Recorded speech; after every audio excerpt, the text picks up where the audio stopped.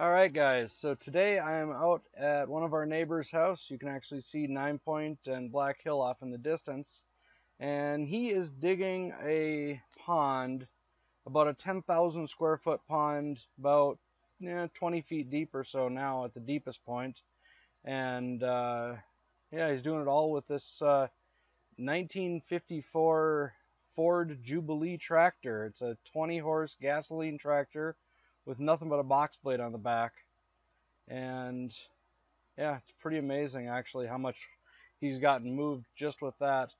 He let me drive it around a few times. I'm not nearly as proficient with it as he is, but you can see I'm kind of getting stuck going up the hill.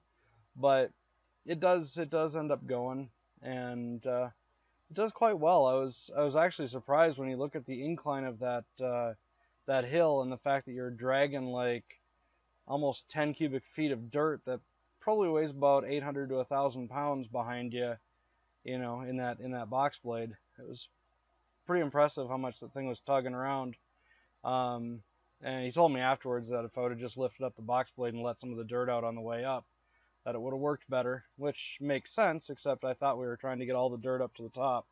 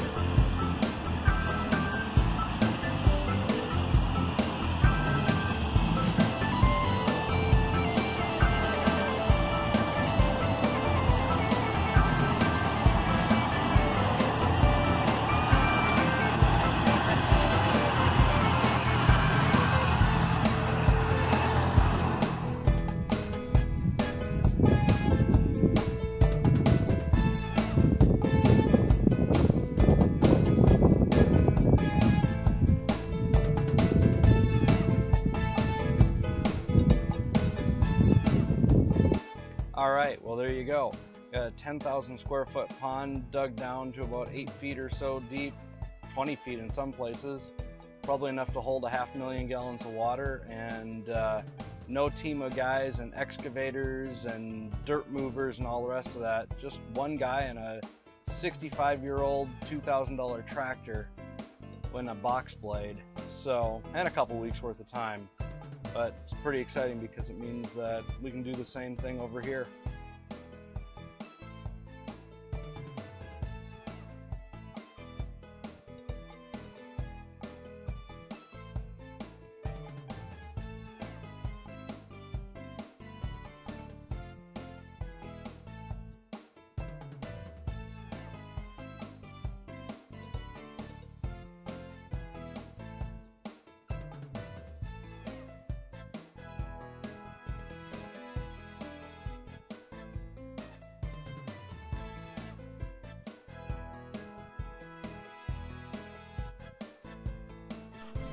Dude, what the heck are these ants doing?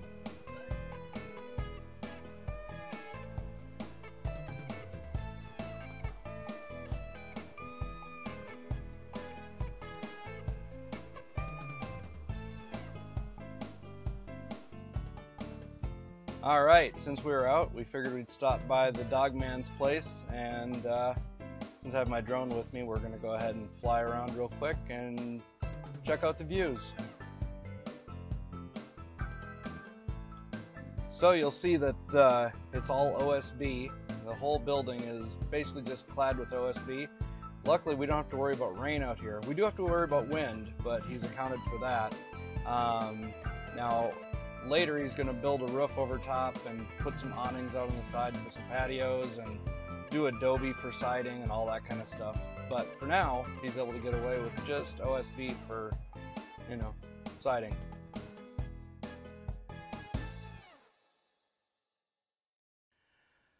Alright guys, so it is Thursday morning. We're getting ready to put up the final sheets on our building here. We've got one on this side, we've got the little bit above the door, and then we've got this one angle cut over here to fill that one in. And then we're going to get started putting some insulation on this wall inside here, which is also where our power stuff is going to be going. So we're going to be putting plywood over this whole wall. And oh, for cutting the angles, I always do this. Put these 2x across and just kind of clamp them down, so that way I can just run the saw across there quick and I get a perfectly straight cut.